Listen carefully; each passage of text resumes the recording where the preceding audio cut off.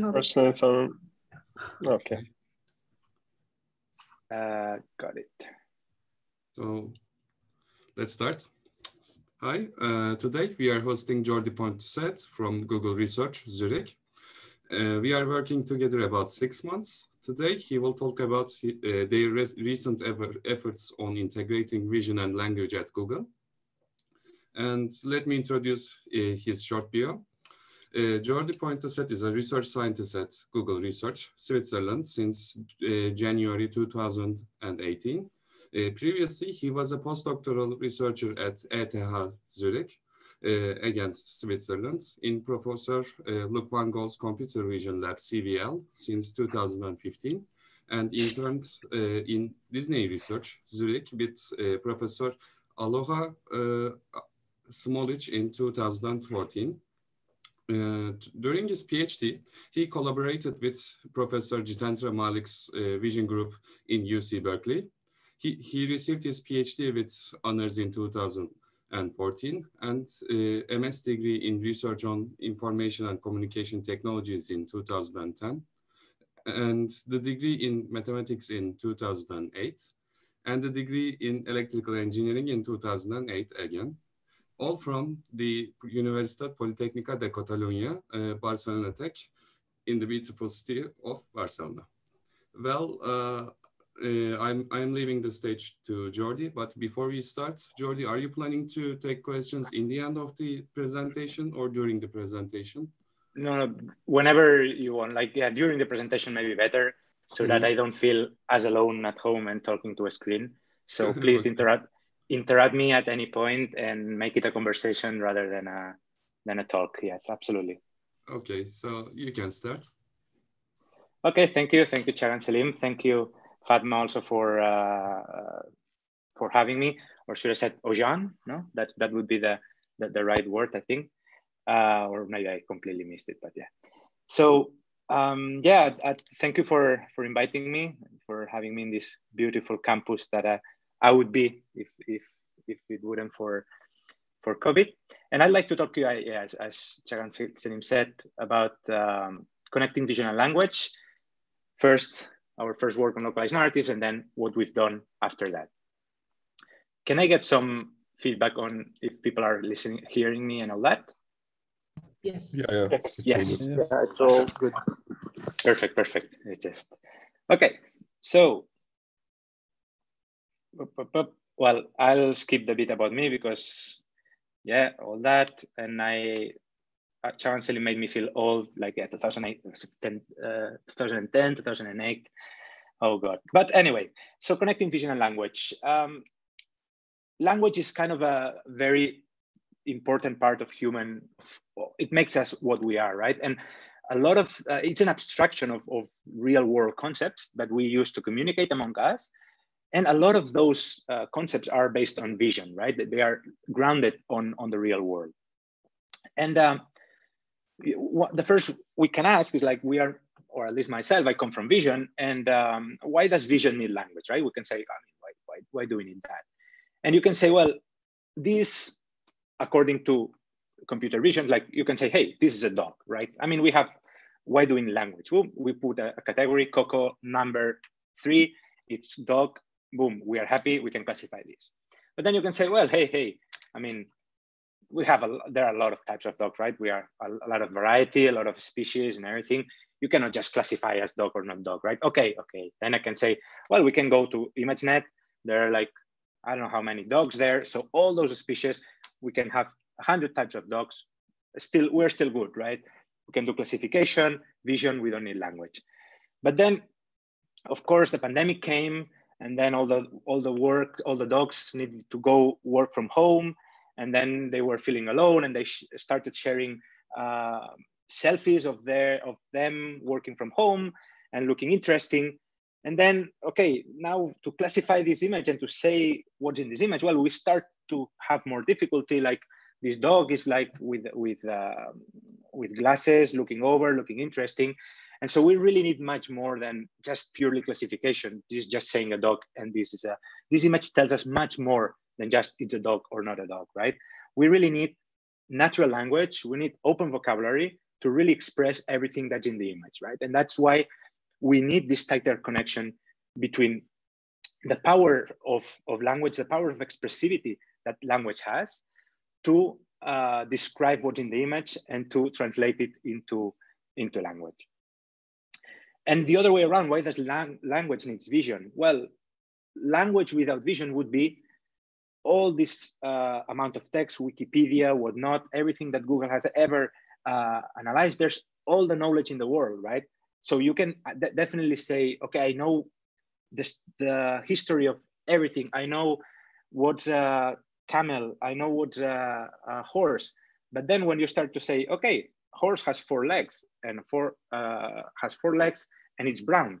Oh, but what's brown, right? Okay, language can understand the language that brown is these certain colors, these waveforms and everything, but it will never have seen what brown is in real life. That's what's called grounding. So language without vision lacks grounding and lacks grounding in the visual world, which much of the language is based on.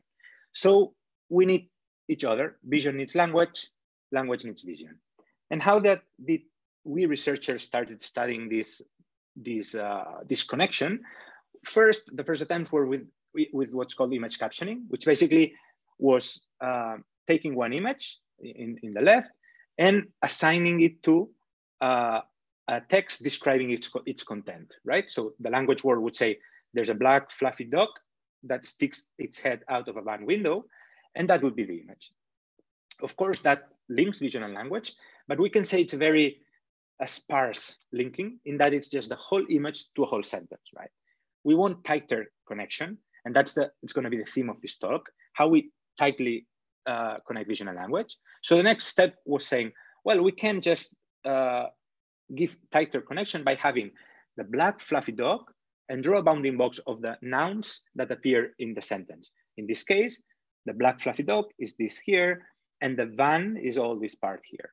So we are slightly better connecting vision and language, but it's still sparse in the sense that it's only a few bounding boxes and it's only a few nouns in the sentence. So we want still tighter connection between vision and language. And that's where localized narrative, ECCV20, came in which we said, let's ask annotators to move the mouse to point at the objects in the scene, and then simultaneously, they would use their voice to describe what they are pointing at. Thanks to the synchronicity of the mouse and voice, we can know whenever they were speaking a certain word, we can know where in the image they were, so we can ground every word that they said. We just gave also some more specific instructions, and this is what a result like this would look like. Let's see if you can hear this. I don't know.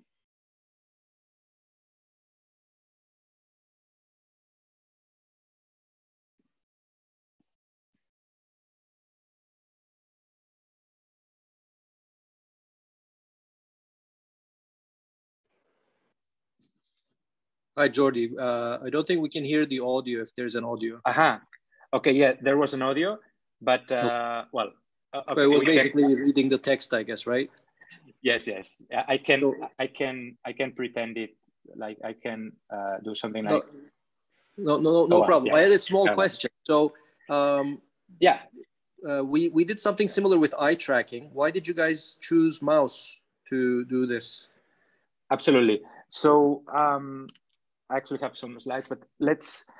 So first of all, it was scalability of hardware, let's say, right?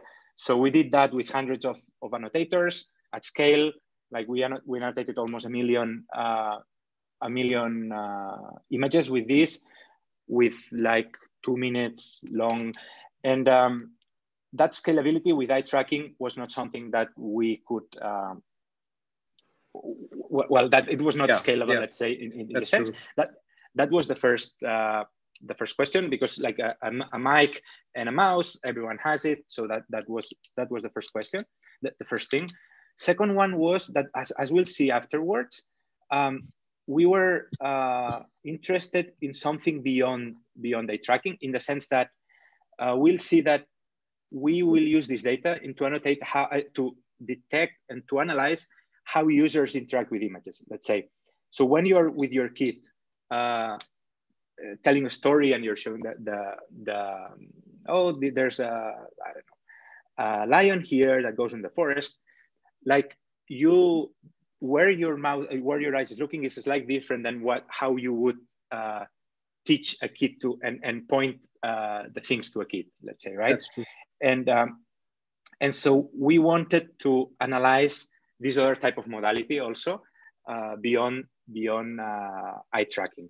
And then there was also a bit of we didn't experiment much with the specific hardware, but even if we had it, we had the feeling that the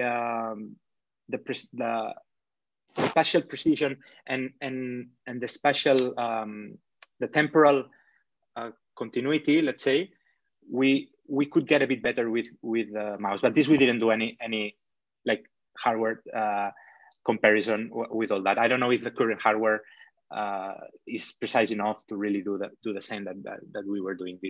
This I don't know. Okay, all good points. Thank you. Yeah. So yeah, from this basically what we get if we just plotted everything, all the mouse trace, like we synchronize it with a caption, we basically have, if you match every color here, so in the front version, the mouse was here. So we basically have a compact way of representing where every word, where the mouse was, where the annotator was speaking each of the words, right? And then, for instance, we have, well, where jacket. If you take all the mouse, where the mouse was, when the jacket was spoken, we have that this is the grounding from jacket. So we have a mouse trace over the jacket. The same with the clouds, and then something interesting that was beyond what had done before is that we also had like things that are not nouns, right? So since we ground every word, we can say, well, holding.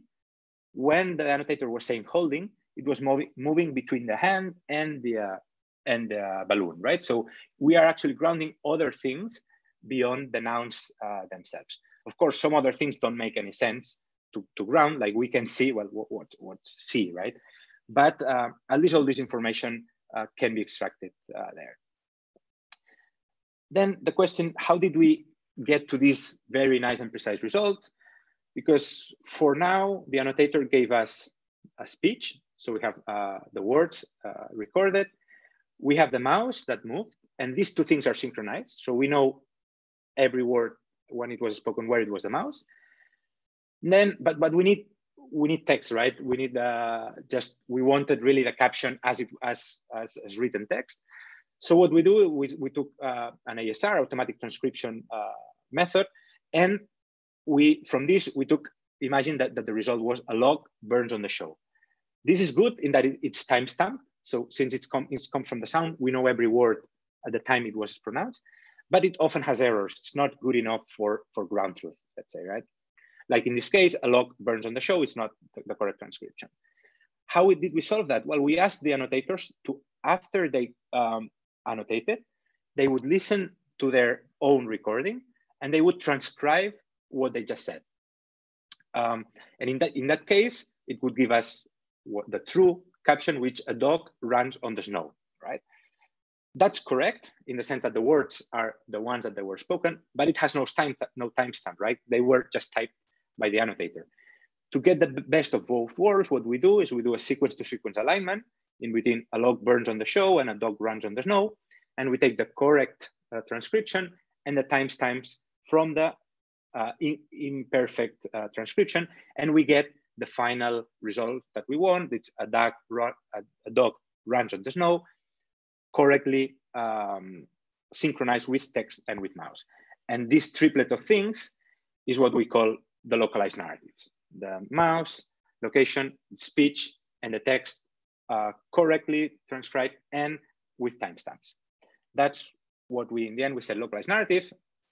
And advantages, well, as we said, it has dense localization, so all the words have been localized in comparison to the previous words where people would go back to the caption and take the nouns and then draw a bounding box. The descriptions are rich. As we said, they are objects, but they are also relations, attributes. And it's natural to annotate. That's important, a very important thing that when you go to scale, you want to annotate millions of images. If the task that the annotators have to do is difficult, you have to train them, then they won't do it properly, then that doesn't scale well, right? In our case, it was very natural because we just didn't need to train the annotators. We just said, speak, describe what you see in the image, and move the mouse around, which is very natural. It comes natural to annotators. And something interesting also is that it has a safe worst case scenario, right? Imagine that you're annotating detection, and you are assigning labels. If you assign a cat to a dog because the rater doesn't know, the annotator doesn't know what a cat is or what a dog is, then you're basically doomed in a way, right? You're like, oh, you cannot recover from that error, right? In a way, unless you do some quality detection. In our case, though, it's just if an annotator, since we are not forcing them to talk about anything special, if an annotator doesn't know about some words, they will simply don't say it, right? If they know that dog is a Labrador Retriever, they will probably say, oh, a Labrador Retriever. If they don't know it's a dog, it's a Labrador, they would say, oh, it's a dog. If they don't even know if the dog, they might say there's an animal. And maybe even they don't even say anything, right? But in any case, it's rarely wrong.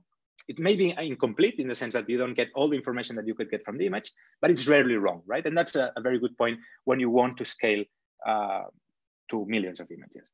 And it's relatively fast, right? So it's 2 minutes, 25 seconds per image, in which narration is the slower part, is the fastest part, and the transcription takes longer, which then we could envision that if speech recognition gets faster, then we could just skip the transcription part. All of this allowed us to go at scale. So we annotated almost 700,000 images in Open Images, the whole COCO, the whole Flickr 30K, the whole ADA 20K, to be able to then compare against previous work. And we believe there's a rich source of annotations here that are publicly released. They were publicly released last year.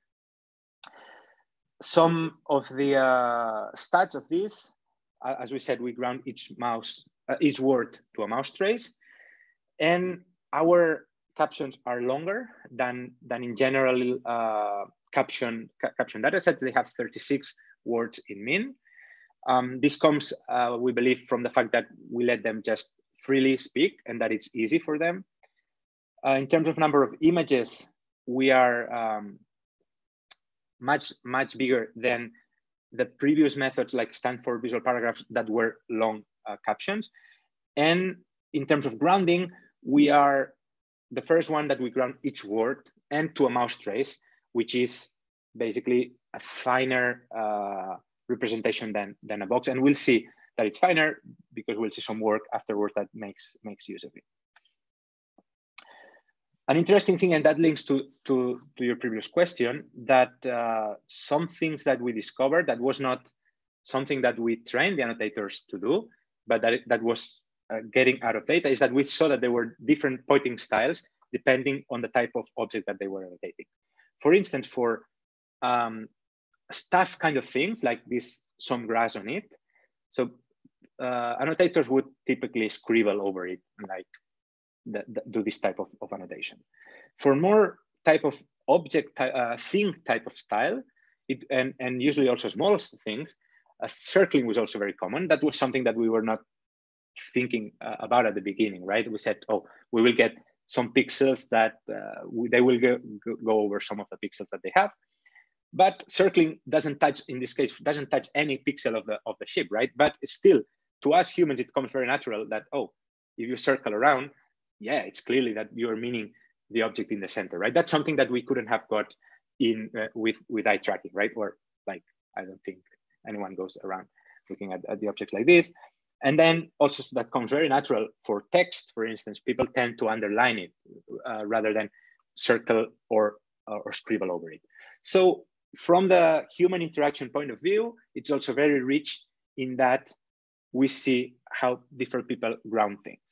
We can see it also as a disadvantage in the sense, well, if we just want to train models out of it, it's not as straightforward as if everyone would scribble on the pixels, right? But we see it as a benefit in which we can learn from how humans ground things naturally. So Jordi, related Yes. to this, when you were developing the data set, what kind of tasks for like machine learning models, let's say, did you have in mind? And So, was this annotation actually suitable for those tasks, or after you saw the annotation, you thought of other tasks and stuff? So can you talk about the targeted tasks a bit? Yes. So it was more motivated by the annotation. So we at our group within Google, we've been working a lot in annotation, like of image segmentation, of object detection, right? And we suffered, and that at Google scale, right? At millions of images. And one of the things we struggled the most is how to make the annotators be precise and do the things correctly, right? Of course, you're making them annotate in open images. For instance, we have 20,000 different categories annotated that are human verified, 20,000 concepts that are very fine grained. How do you make them, how do you make a big pool of annotators well, learn about all those categories and annotate them correctly, right? That's a struggle, that's difficult. And you end up putting a lot of effort into how to make the annotation correct, right? And that was more than a question that we said, let's try to go to the other end of the spectrum. We don't train the annotators at all. We just let them do what we know that they can do, which is just talk about the images. And then we will do the heavy lifting afterwards with machine learning and everything to try to make sense of that data, right? So it was more, we didn't have any task in mind. It was more, let's see, instead of putting all the work beforehand, like engineering, how to make the task that the annotators can do it and then have good results, clean results directly afterwards. Let's just not train the annotators, let them talk freely and annotate freely and see what we get out of it, right? So we didn't have any task in mind, to be honest. We then, as you'll see, we've explored many already, and we envision that there can be many others, but it was purely an exploratory human interaction experiment and say, what can we get when we let them talk freely, and what can we learn from knowledge, from biases, from how they ground their things. And yeah, so that it was I said, just motivated by the exploration of what can we get from completely free annotators. Yeah, I totally agree with not training the annotators and trying to get inter-annotator agreement and stuff, having tried to do that. And also, I think the opportunity of new problems coming up. For example, after seeing this slide, we have some faculty working on HCI and pointer devices and stuff. So classifying these pointing styles and maybe getting some information from the style of the pointer is a task that I would have never have imagined before looking at your data set. So that exactly, that's a nice opportunity. Yeah, no, we didn't like. I will never claim that we thought of, oh yeah, we will explore the pointing styles. It was more, we just had thought, okay, they will go over the image, over the pixels, and while we were analyzing this, like, okay, let's get some data out of it. Like the pixels, we thought, wow, there are some that are completely off. What's happening? And there we started analyzing, and we saw all these things, and we said, yeah, okay, that makes sense, right? A posteriori, yep. It makes sense, and it's something that we started doing a bit, but we haven't done properly to really detect something that I like. Just without, I have a feeling that even without just the traces themselves, if you see them, someone moving, we as humans can clearly detect where they were pointing. That's just right. By looking at how they move, without listening to the audio, without seeing even the picture, right?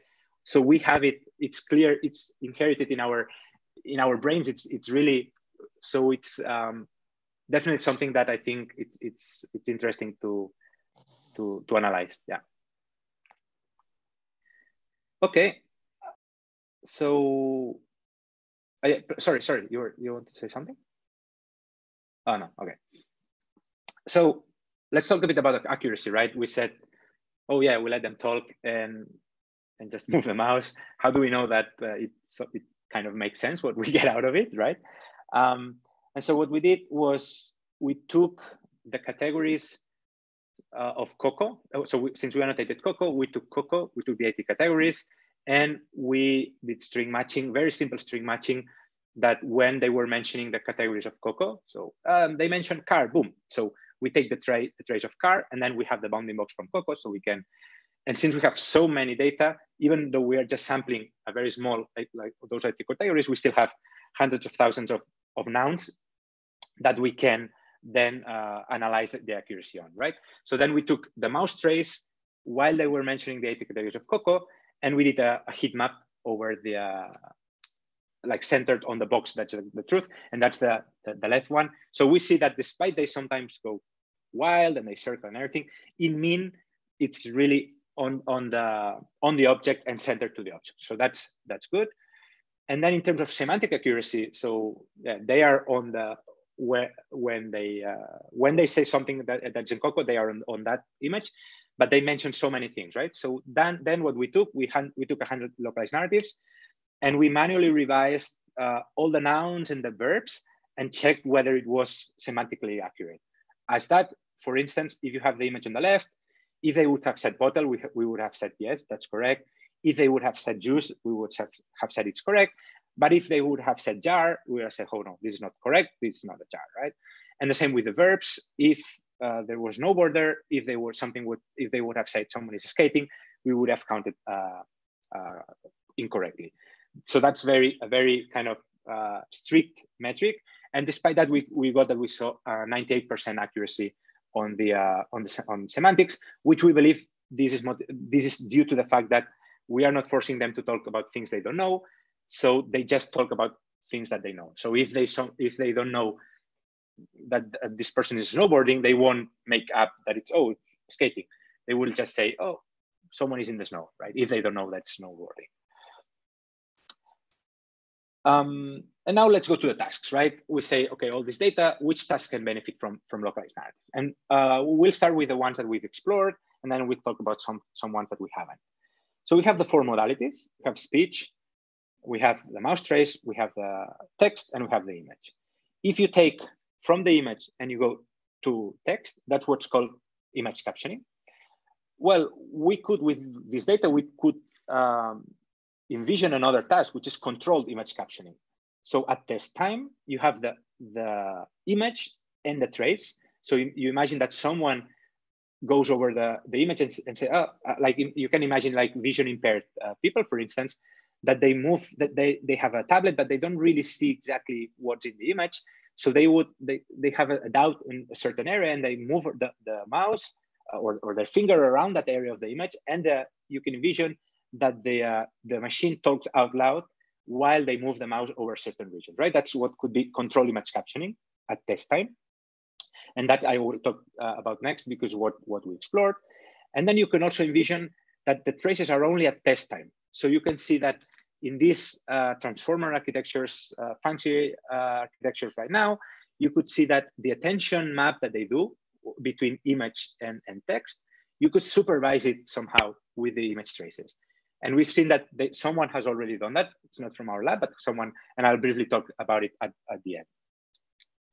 So this is part of what we explored in the paper. It's and the task control image captioning. So we have a captioning model, which was state of the art at the time, and you give it this image, and the output is there is a fire hydrant, and this is a road.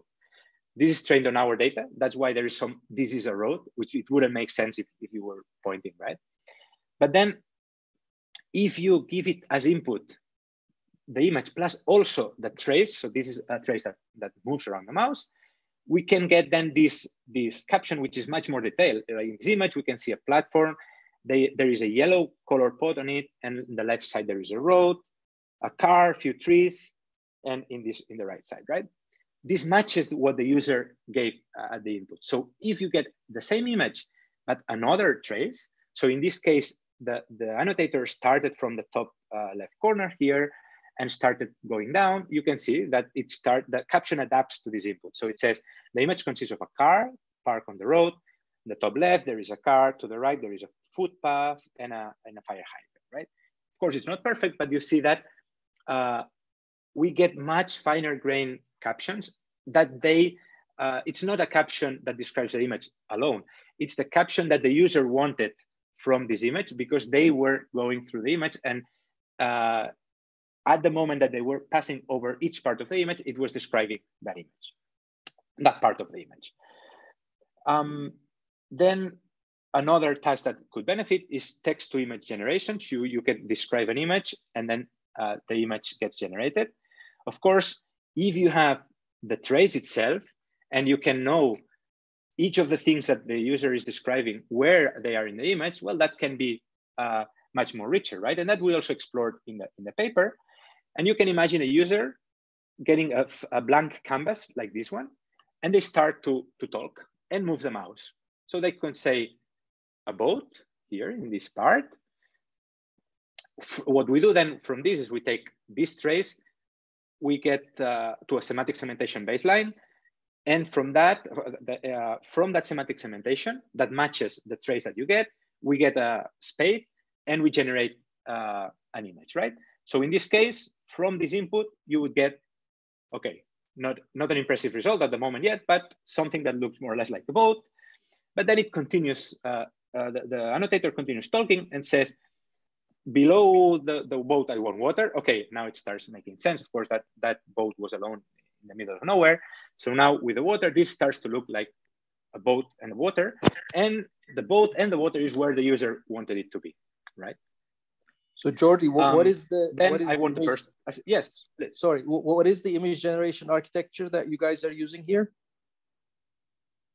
It's this spade. It's from NVIDIA. Okay. It was in CPR 19. Okay. At the time, it was the state of the art, very good. Right now, probably it's outdated. So yeah, we don't take any claim on the image generation part. We just transform the traces into a semantic segmentation map. And then, of course, when you have just the boat, and you don't know what to put around, it's still not rich.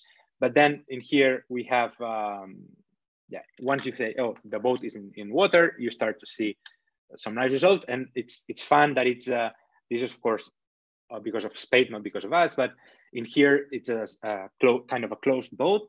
But then when you say you want a person here, well, then it becomes an open boat. And then this person has an umbrella. Well, it puts an umbrella here, and then and there's a mountain here, and you can see that it's the model is not just copy pasting parts, because when you change the mountain, the color of the water changes accordingly. But that's definitely because of spade, right? So basically, we have a fun way of generating images by just saying what do you want in which parts of the image. Then other tasks that can benefit from these four modalities that we have. So if you get from the text to the image, that's just a speech sorry. From the speech to the text, you have speech transcription. But what if you also have an image, and where it is from in the image? That would be then grounded speech transcription. That would you would say, well, in terms of practice, maybe it doesn't make too much sense, because who would be speaking? And it would only be like to get more localized narrative, right? But you can think of, for instance, in movies, we have the script. We have the person talking, and we have the image, which is related to what they are talking about, right? So we could see that only the speech plus the image gets into the transcription, and we would get maybe better transcription. And that's something that we could train with this data. We haven't explored, but we thought it would be interesting. And so Jordi, yes. Sorry, there's another cheap benefit that we can mention there. I mean, in a situation where you're talking to a robot and giving it instructions and stuff, you occupy the same physical space and can see the same scene that you're seeing, and that could actually help disambiguate some of the speech signal too. So I think that would be a good application of this. Absolutely, and that's something that you could train with our data that we have, images matched to speech that talks about the image, right? So that's agreed, something in robotics that could be very interesting too.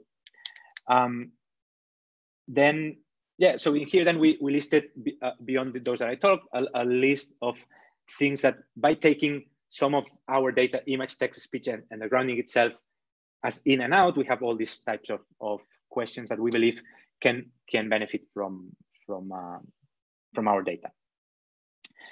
And so, basically that was presented at ECCV last year, and we made the data available. And well, now we are starting to see that there's some tractions around it. And so the talk, I said it was localized narrative and beyond. So far I've talked about localized narratives, the first part of the title. And now let me talk a bit about the and beyond. So what we have done and what other people have done beyond this that are directly using localized narratives. And I'll talk about these three papers quickly. First, the two first are from, I'm involved in this work. The first one is within Google completely, and it's about image retrieval using speech and voice. So you remember you took an image, or let me talk about it when I introduce first. Then another one that it's a collaboration that I did with Pablo Arbeláez groups in Colombia, that is also at this ICCV, which is called Panoptic Narrative Grounding. And then finally, a paper from MIT that's called LocText, that basically is what I suggested at the beginning, that they use the trace as supervision for the attention map of a transformer. So first, this paper that will be presented at ICCV, it's titled "Telling the What While Pointing to the Where." So multimodal queries for image retrieval. In a nutshell, when you want to get an image, you want to do retrieval. Imagine your Google Photos database, and you have a ton of images, and you want to retrieve. You have a mental model of the image, and you want to retrieve that image. The first thing you could do is to caption-based image retrieval, right? So you do a natural description of the image, and you get out the most relevant image that match that natural description. For instance, you could say, well, I remember there was a photo of a horse, or you can say more fine grain, like a horse in a city that was occluding a bike in a car, because you have it in your mind. That's realistically, sometimes you remember that image. You clearly have a picture, but you don't know how to find it, right? So with caption-based image retrieval, you go from a coarse-grained retrieval, which is roughly what you get now in Google Photos, right? That you get, like, you can say horse or party or that, like keyword. You could get more fine grain by giving caption a full caption, right? But as I said, imagine this poor guy here has this image in mind that he took, and he remembers, like, I remember this image. I have it in my 30,000 Google Photos database, and tries to type, oh, a horse in a city occluding a bike and a car. Oh, but he takes so many pictures that this other image is the one that comes out. There's also a horse. It's also occluding a bike and a car. So the poor algorithm did good, right? It retrieved a proper image, but it's not good enough. It's not the image that Bob has in mind. So then the other option could be, well, let's make an even finer grain description of the image. It would be a horse in a city occluding a bike and a car. The horse is on the left side of the image in a very close shot, cut below its neck. That's basically Bob, like, gives up. It's like, yeah, that's not feasible, right? What could we do? Well, what about you talk, you describe the image that you have in mind, and you roughly point where you remember that thing. So a horse, and then Bob points to this part of the image here. The horse was here in a city, all that part is a city, and it was including a bike just here and a car here, right? That you roughly remember where it was. And I can imagine, like, well, maybe with this car, but like, I definitely take tons of pictures of my daughters, and I remember some of them that I have it in my mind. I really have it. I remember my daughter was here, my other daughter was here. Below there was a mountain, and so I can easily do that. I can easily do roughly where things were in the image. So from that input, what we propose is to then get retrieval from these two inputs, which we believe they are natural to humans too. And what we'll see can be trained with localized narratives. So we basically present this new query modality that we believe that can get fine-grained explanation of the what in the image, but it's also very easy to point where in the image, right? So we could say that word phrase, it's not fine-grained and it's not easy to point where you are. This is here. With captions, you get fine-grained description of what is in the image, but it's cumbersome to explain where it is in the image. We believe our work takes best of both worlds and takes it's very easy to point where things are, and it's very easy also natural to explain what in the image in a very fine-grained manner. Then that, of course, it would be very expensive to get annotators to do that and to do actual retrieval from this data. So we simulate it from localized narratives. This is a localized narrative, mouse trace, image, and caption. We kind of separate it and we say the trace itself, it's on a blank canvas. We don't see the image. The caption is below, it's given. And then can we, with these two things, get to a database of images and get the image where this was annotated on? So we simulate as if a user would draw on an empty canvas. So again, localized narratives is used to train and evaluate these way. Yes? No? Okay. So I was just yes. going to point, Jordi, yes. I was just going to point out that this is a bit unfairly advantageous to the model because the trace is very precisely matched to the image. In a natural query, the pixels wouldn't align as perfectly. Absolutely, absolutely. And we thought about that and we did experiments on that. We did a small scale that we took ourselves. It was not on the wild, but what we did was we took the image, we just showed the image to us and we said, okay, this is the image and this is the caption. And then we just would remove the image and then would, but still show you the caption because otherwise we would get like, you cannot remember the whole caption. Then without the image, we ask ourselves to draw to draw that caption itself. So in this case, I would really remove the trace, remove the image, and then make myself talk a woman sitting on the grass beside the plant with the basket. And just with a vague memory that you had seen the image before, draw that. And we saw that there was a slight decrease in performance, but it was still much better than not getting the trace at all. So so in this, you could blame it, I guess, to the fact that localized narratives themselves are not super precise either, in the sense that sometimes they go wild. That's true. Then if the trace is not perfectly aligned, we saw that it was also getting decent results. But totally agree from the computer. But so that's we did this experiment. That's one thing. But then you can say another thing. All the state of the art that has been on image retrieval from captioning alone, let's say, is also evaluated this way, right?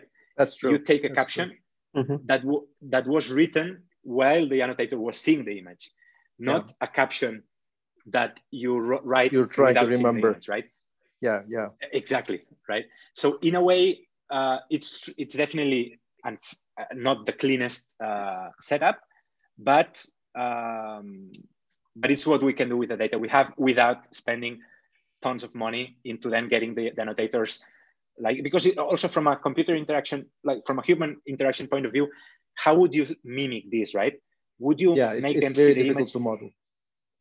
Exactly, right? Like, would you make them see the image and then, hey, now you forget, but then like it's right, it's not trivial, right? So we definitely have an imperfect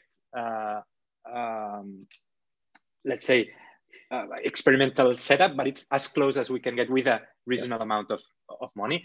And it's how, anyway, the previous literature that doesn't have traces also was taking, right? But we thought about it and we did a small scale experiment to verify that our method was still doing reasonable things.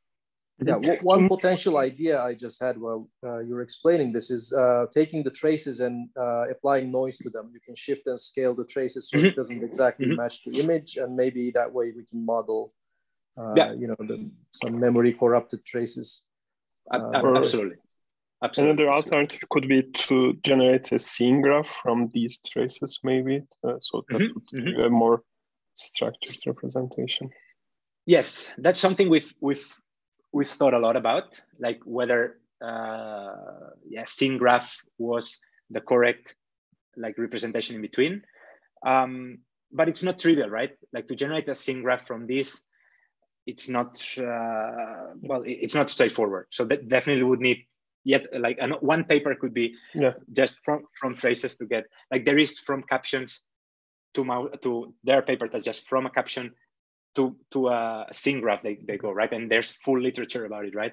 And of course you could think of, okay, let's add the traces on it, which then would get even better, probably the scene graph. Well, we haven't analyzed it, but it's definitely something that it would be interesting, absolutely. Okay, so then the approach we take is basically we take a model that it's an image text matching model, that it's a common way of doing image text retrieval. So it's basically you take images of pairs of image and text, and you learn an association that tells you how close these two things are. We modify it so that it also gets the text plus the trace, right? And for benefit of time, I'll skip all this. We use, of course, transformers and whatnot, all the fancy things, and we basically get that. These are the results in Flickr, in which we get that the text alone, the best model that we get, text alone gets a recall of 83%, whereas we get a boost of 7 points. We get to 90% of recall once you also have the trace in it. And it also works in the zero-shot scenario, in which you haven't seen images of Flickr at all. You just have to train on open images. And then despite this, we still get a very good boost in performance from the traces. So the traces help in all the scenarios that we try. Let me see. These are some qualitative examples in which we see that, well, even in a small data set like Flickr 30K, we get very similar looking results that alone with the caption, maybe we cannot disambiguate them. For instance, in this case, well, there's a person with a racket and a ball, and with a trace that knowing where the ball exactly is, we can get to switch that the one that we want is really at the top of the ranking. Jordi, do you just concatenate the coordinates of the trace to the text? How do you do it?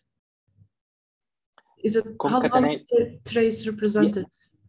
Yes. So this is here.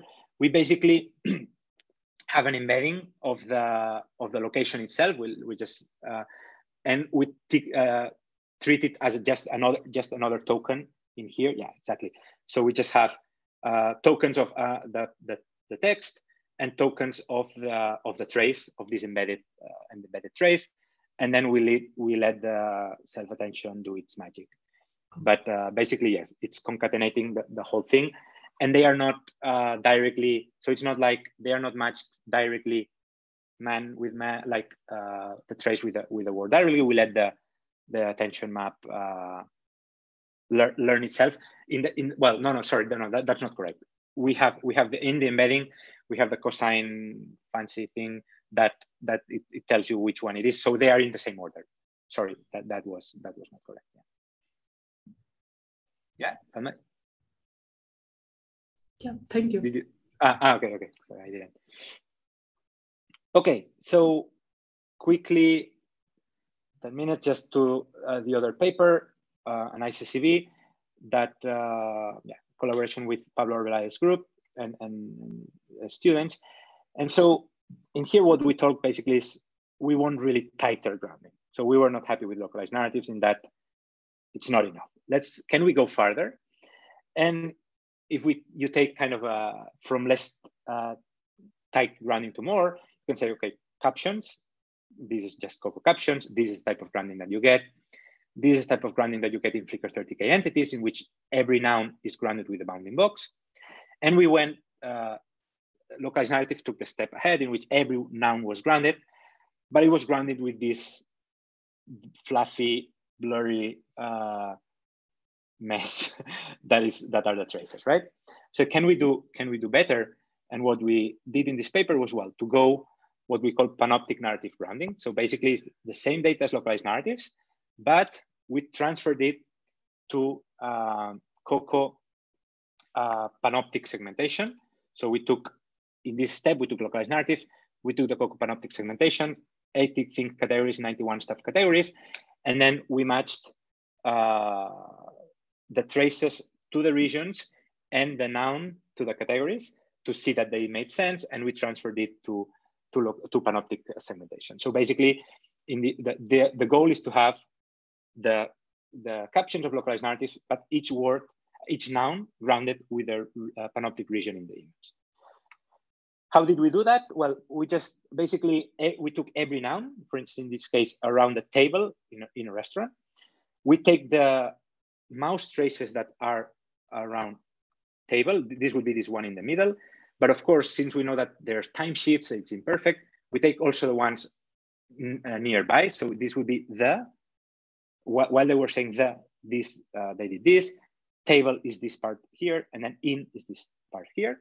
We take these traces, and then we match each of these traces to regions in the Panoptic COCO.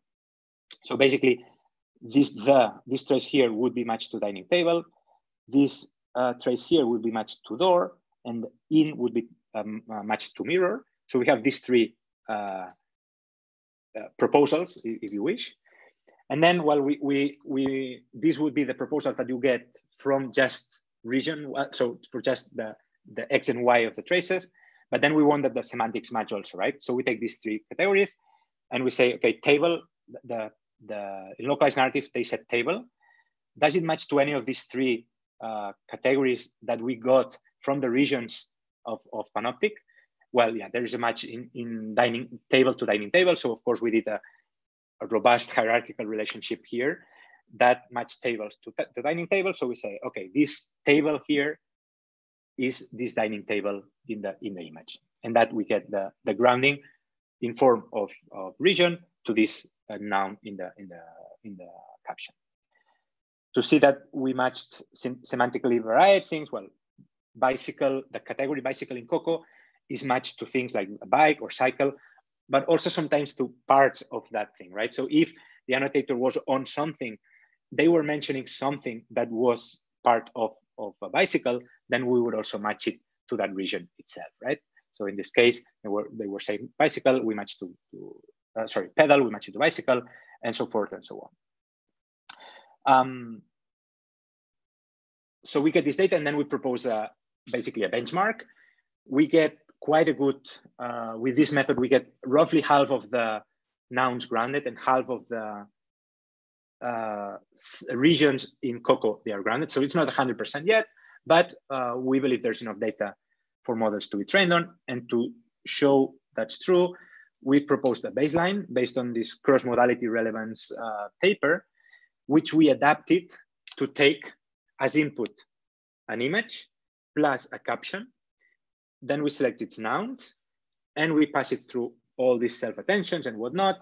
And we get a relevance computation that tells us each noun to which of the regions in the image that we get proposals from Mascar CNN, which or each of these regions in Mascar CNN gets matched to each of the nouns in the original caption, right? And this is the results we get. Prediction and ground truth, basically, well, of course, these are nice examples, but we get very, very good results. Bear in mind, this prediction just takes into account as input the image and the caption, nothing else, right? So, and well, of course, Mascar CNN proposals. So we got the benchmark, we got a baseline, and so then we can start evaluating. We propose some metrics, some nice curves here that can tell you very well how your method is doing. We separated in between things and stuff to be able to compare to some state-of-the-art method. And we see that our method clearly outperforms on things, but it also covers stuff, right? And just very briefly, quickly, talk about this paper from MIT that basically, it's called Representation from Localized Textual Supervision, aka Localized Narratives. In here, it's clear that we didn't do this paper, otherwise we would have called it Localized Narratives. But if you, of course, if you do your own paper, you want to be known for something else. And so that's their paper, in which basically they take this idea that as input, you have an image and you have the caption on that image. And each of these parts of the caption, you have a mouse trace in which you can then supervise the attention map that the transformer would otherwise learn on its own, but then you're supervising. And they show that there is a huge benefit of using this as retaining data for vision and language tasks. So sorry that I rushed a bit in the end. That's all. And thank you for having me in this beautiful campus. And I guess there are like 2 minutes for questions if someone still has some. And otherwise, feel free to ping me, contact me, and to talk about any of these things. The Panoptic Narrative Grounding is still not public. It will be public on Archive very, very, very soon. So you're the very first ones that hear about it publicly. Thanks, Jordi. It was a great talk. Thank you for inviting me. And yeah, sorry that I rushed a bit at the end. I had to rush a bit in the end. Perfect timing. No, I guess it was great. It was great. There were questions in between, but yeah. Okay, thank you. Any other question?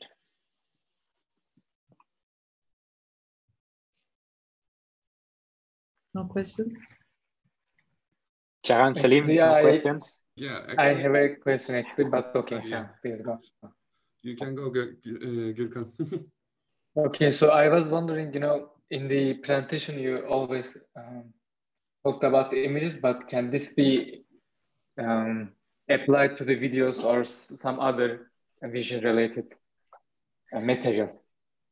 So we've thought a lot about localized narratives for videos. For me, there is one inherent difference and difficulty in video, right? That you have time, right? And so once you are grounding something that is moving around, so you imagine a video and talk about the video, then when you say here, when you're grounding something, are you grounding it in the temporal space or in the spatial space, right? So something is moving and you want to, oh, a person here, but then, so for me, it's not as straightforward as with images. You would need to do something and like, let them pause the video and then do a normal localized narrative and then move.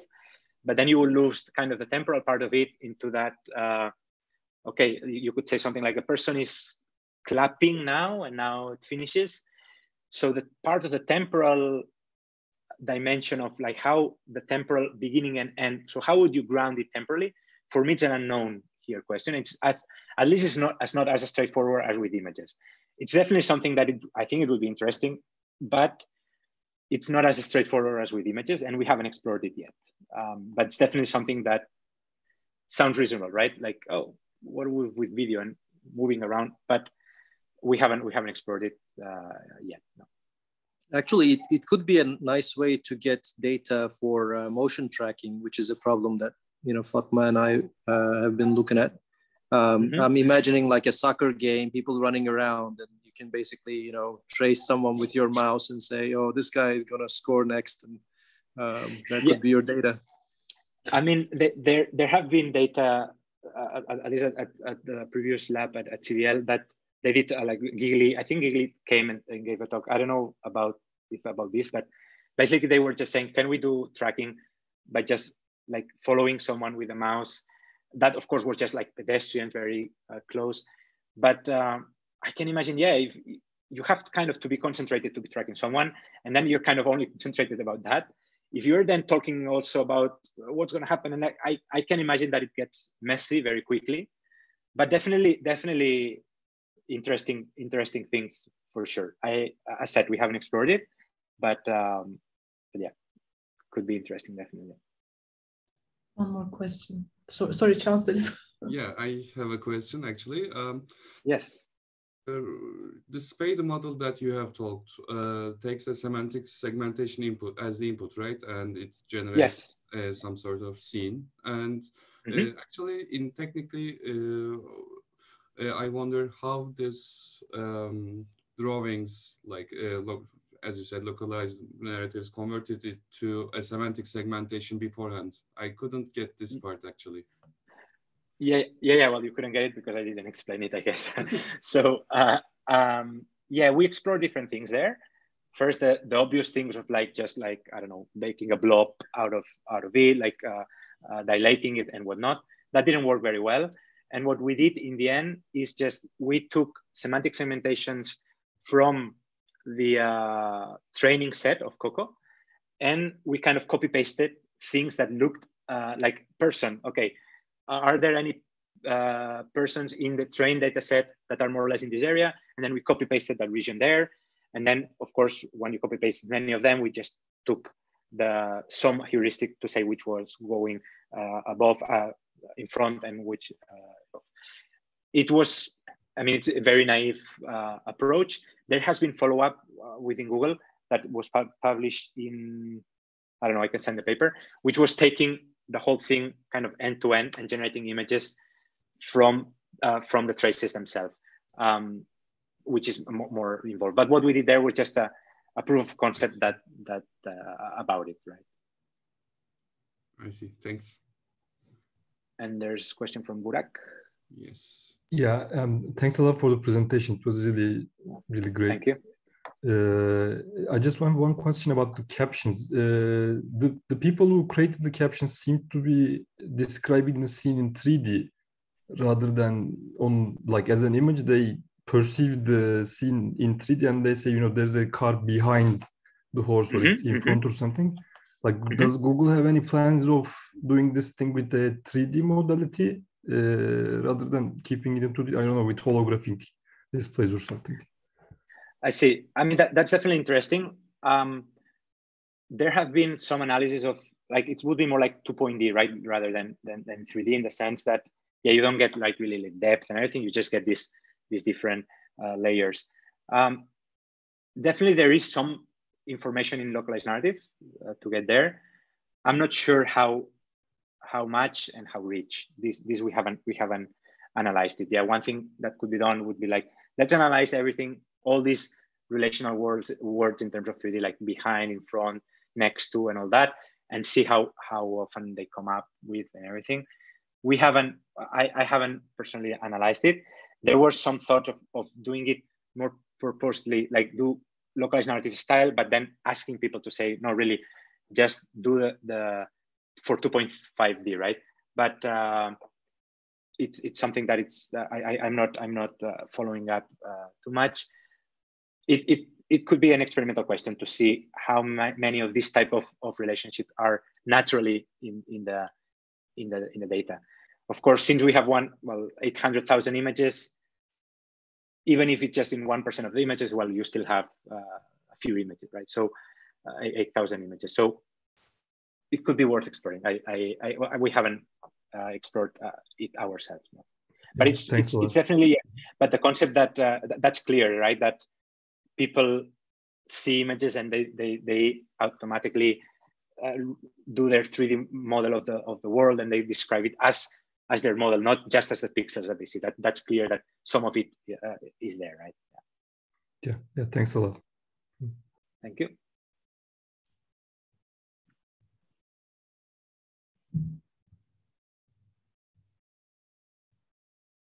Okay.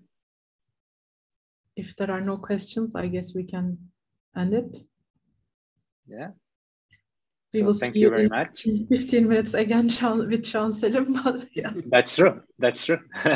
You deserve a break, I guess. No, it's fine. Don't worry. Thanks a lot, again. That was amazing. Thank you very much for having me. Thank you. See you, everyone.